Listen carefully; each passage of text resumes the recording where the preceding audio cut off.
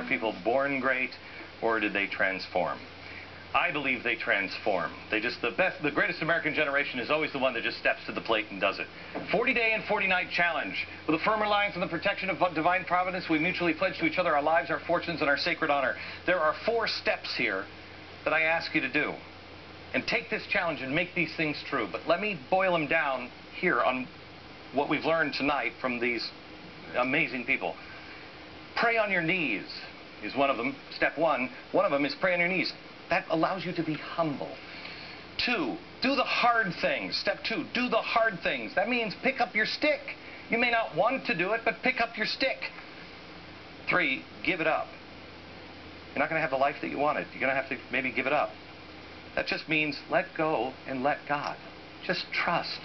Firm reliance. And 4, step 4, stop all dishonesty in your life. Just stand for the truth. From New York. Good night, America.